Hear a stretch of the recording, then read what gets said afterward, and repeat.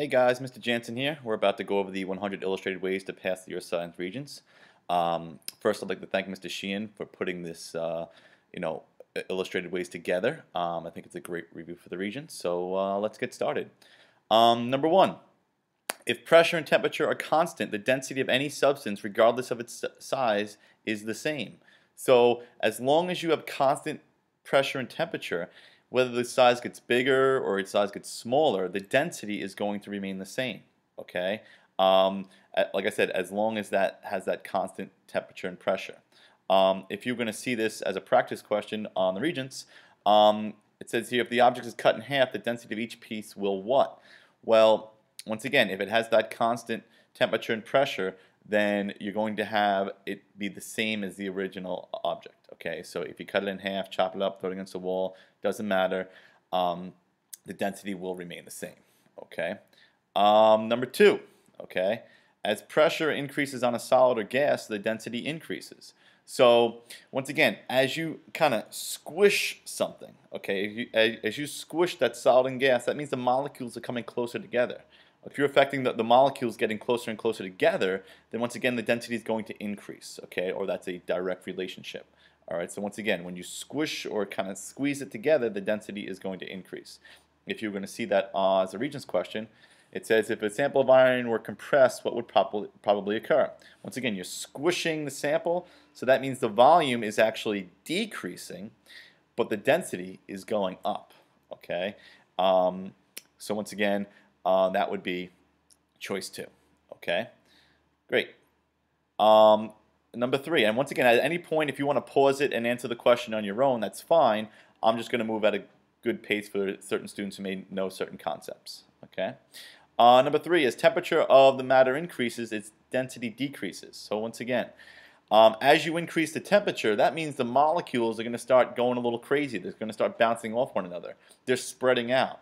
So if they're spreading out, that means the density is actually going to drop because the molecules aren't as confined in such a small space. Okay. So once again, a Regents question, as air on the surface of Earth warms, that means it gets warmer, so the molecules spread out. What's going to happen to the density? Once again, the molecules are further apart, so your density is going to decrease. Okay.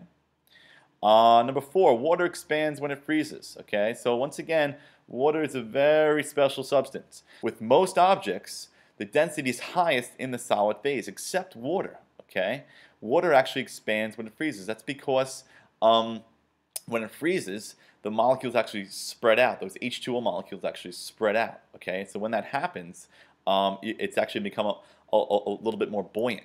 All right, so it's actually going to be a little less dense in the solid phase. That's why ice floats. Okay, if you were to see this as a Regents question, it says the diagram below shows the process of weathering called frost wedging. Frost wedging breaks the rocks because as water freezes, it increases in what? Well, if it freezes, that means it's kind of taking up more space. Okay, so it's going to increase in volume, or choice C. Okay, very good. Let's move on. Let's go to number 5. Many changes are cyclic or cyclic in nature, an event that repeats itself. There's a lot of cyclic things in earth science. You could have the tides, as shown here, the seasons, day-night, the phases of the moon. These are all cyclic changes. In other words, they're events that repeat themselves. And that graph, that up and down graph, is very indicative of a cyclic change. Okay, if you were to see this as a Regents question, okay, based on observations made in the northern hemisphere, which statement is best supporting evidence that the Earth rotates on its axis? As soon as you see rotates, you should think spinning. Okay, and what causes, or result of the spinning is going to be what? It's going to be those circumpolar stars that actually appear to kind of go around Polaris. Once again, Polaris is the North Star. Everything's going to appear to go around that. Okay, so they're called circumpolar stars. That's a great example of a cyclic change. Number 6, water is most dense at 4 degrees Celsius when it's a liquid. Okay, water, we talked about before, is a very special substance in the sense that it is most dense at 4 degrees. When you get a little bit less than 4 degrees, that means you're approaching freezing. Once again, the molecules are going to spread out when it freezes, when it kind of gets to that crystalline shape.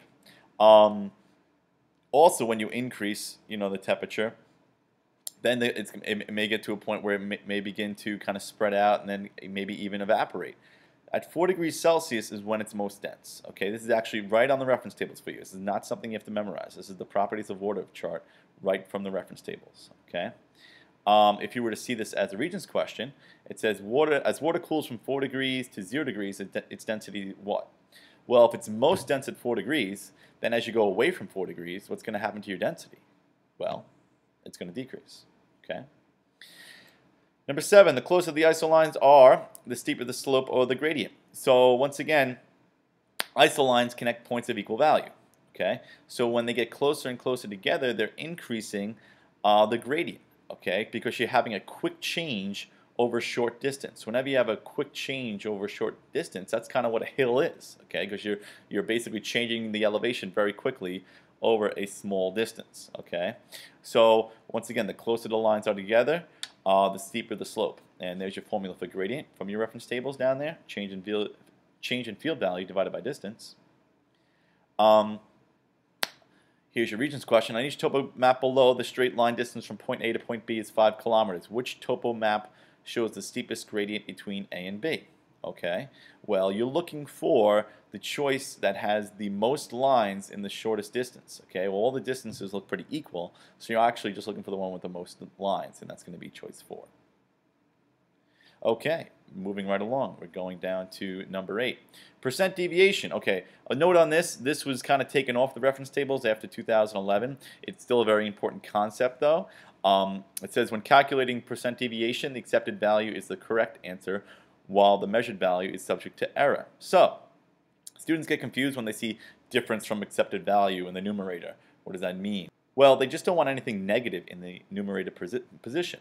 So all you're going to do in the calculator is first put the biggest number and then subtract it from the smallest number. So you're going to take your 100, okay, and you're going to subtract 98.89, okay, and that's going to be 1.11. Then you're going to divide that by your accepted value, okay. So your accepted value is 100. So you're going to hit divide by 100, okay, and then you're going to get that, but the last step is multiply everything by 100. Okay, so you're actually going to get the same answer you just did, but you want to follow all the steps in the formula, and it's going to be 1.11%. That's your percent deviation. That means that this measured value was 1.11% away from the actual accepted value. Okay. Great. Number 9. Dynamic equilibrium means balance. So what that's referring to is the amount of stuff into the system is equal to the amount of stuff going out of the system. For the example here, they're saying the amount of gravity going in is equal to the amount of pressure going out. Okay, or you could have the amount of energy being absorbed is equal to the amount of energy being radiated. That's also dynamic equilibrium.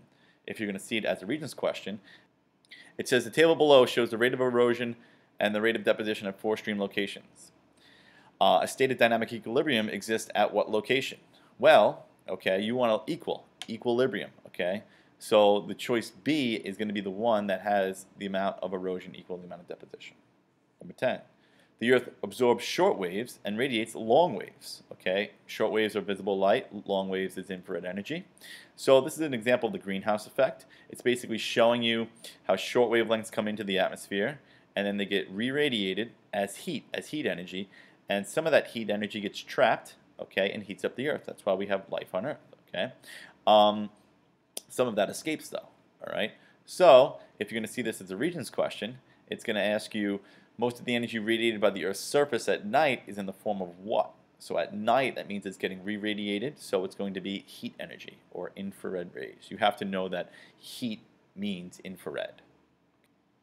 Okay guys, we're going to stop there. Thank you for watching. We just covered 1 through 10.